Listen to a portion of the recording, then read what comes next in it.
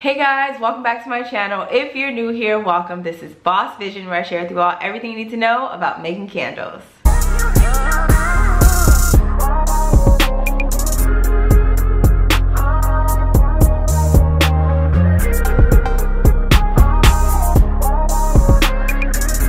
Today's video, I'm so excited to be sharing with you all exactly how to organize your candle business inventory. It's imperative to focus on being as intentional as possible with organizing what you are paying for and where your money is going so that you can properly price your candles. Yes, so today's video will be sharing step by step what I do to keep my inventory organized, and if you stay until the end, I'll be sharing exactly how to price your candles. So definitely stay tuned for the video. If you do like videos like this, please make sure you give it a thumbs up and definitely subscribe so you don't miss out on anything else that I post. Alright, let's just jump right into it. Okay guys, number one, you need to create a specific folder in your email inbox that is dedicated to your electronic invoices. Yes, I cannot stress this enough. When I first started in 2020, I was just, making purchases using Klarna, Shop Pay, Pay in 4, whatever, just to break down these high prices, and I failed to keep organized. So I had no idea how much money I was spending. Trust me, if you are not focusing on how much money you're spending, you are more likely to just go crazy and beyond the scope of what you really need. I really took the time out just to look at all my invoices, and there were a lot of things that I ordered on accident. There were a lot of things that I ordered that I didn't even have to have at that moment. So I'd highly recommend that you keep track of all of your invoices in a folder. That'll let you know whether or not you've ordered from a certain supplier recently, and it'll help you with other steps that are later in this process that I'm showing you today to keep track of your per candle cost. Okay guys, number two, you need to request tax exemption from any of the wholesale vendors that you intend to resell. Here's why. It is too often that we spend time purchasing products from someone who is actually selling it for us to resell without understanding the fact that the tax included is going to be falling back on us because we are going to be selling it to another consumer. So the tax should be exempt because we have to pay it anyway, so there's no point in us paying it twice.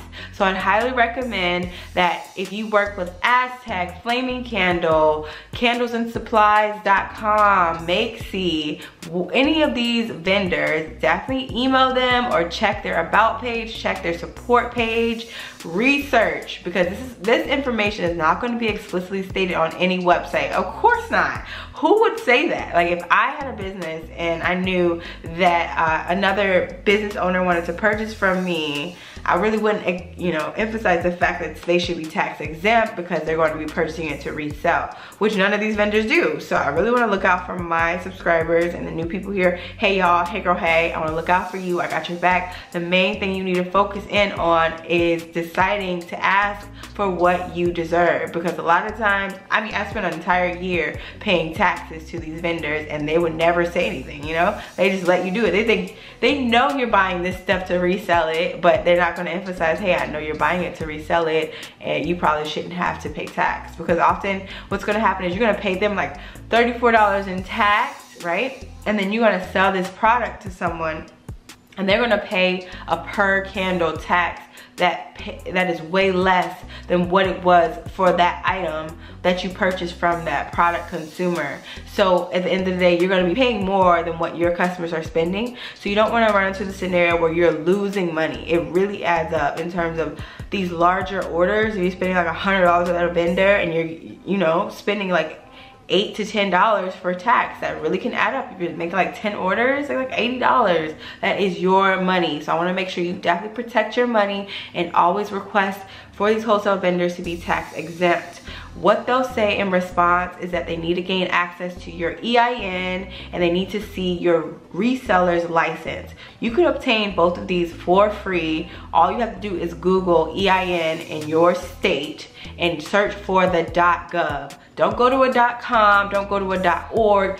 stay with the .gov website. That is the free website. That is the legal government, and it is free, completely free to get an EIN. And then your state license, that also has a fee. I think it's roughly like $150, but it is worth it because it adds up in the long run and you're tax exempt forever. And then the third step should be a no-brainer, but honestly it wasn't for me for a while, so maybe some people in watching this video right now struggled with that as well.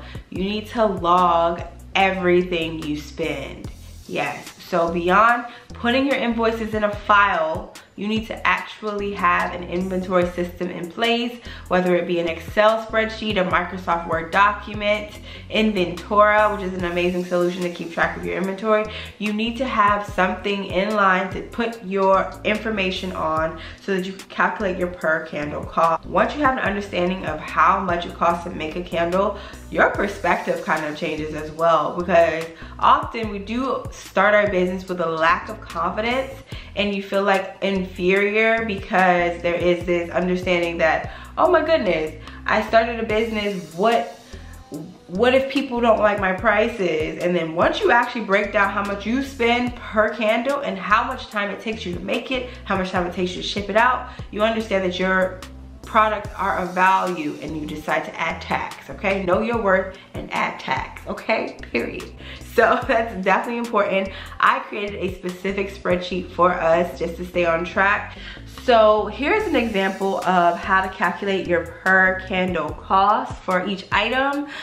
You would start with the cost per item and divide that by the item amount and then multiply that by the amount used per candle. Okay guys, so once you gain access to the spreadsheet, here's what it will look like. As you can see, the purpose of this document is to help you manage your expenses here. So you will see an automated candle cost calculator, which is the cost per item divided by the item amount. Then you multiply that by the amount used. Here would be the materials tab. This is where you'll log all of your materials to keep track. And as I mentioned before, there's an automation to calculate your candle costs here in terms of formulas. They're just specifically in line with making sure you are organized and the shipping fee is always accounted for.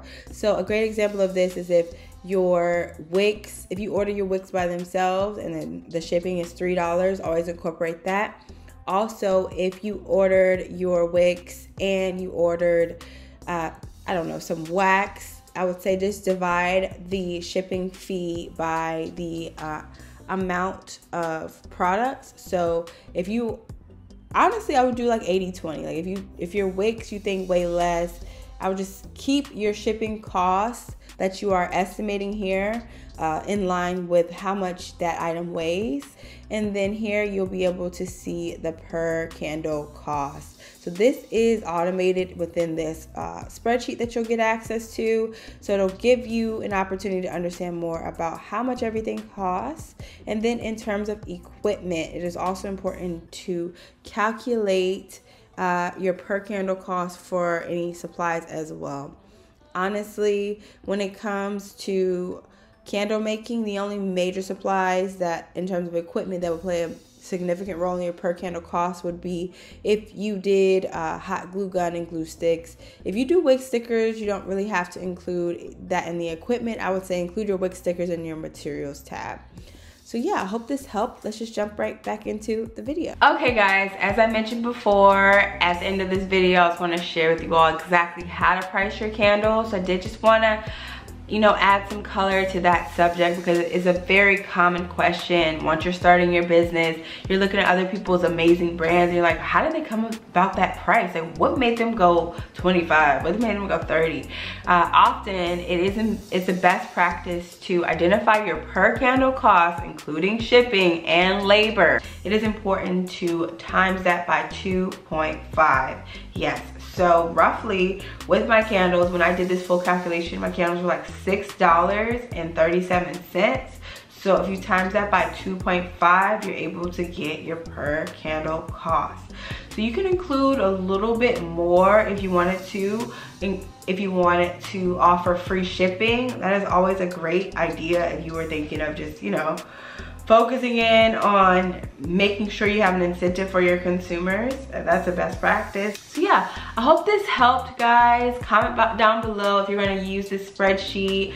As I mentioned before, this spreadsheet is available on candlemaking.survivalguide.com. The link will be in the description down below. This guide is only $9.99 right now. I am in the process of the early stages of this site, so I wanted to make sure it was a predictable price point for my audience. So I just hope you guys do take advantage of this immensely low deal and just enjoy it. Yeah, hope this video was helpful. If it was, please make sure you give it a thumbs up. Definitely subscribe so you don't miss out on anything else that I post. And I hope that you all enjoy the rest of your day, your week, your next hour. Just living your purpose and love life. Okay, bye.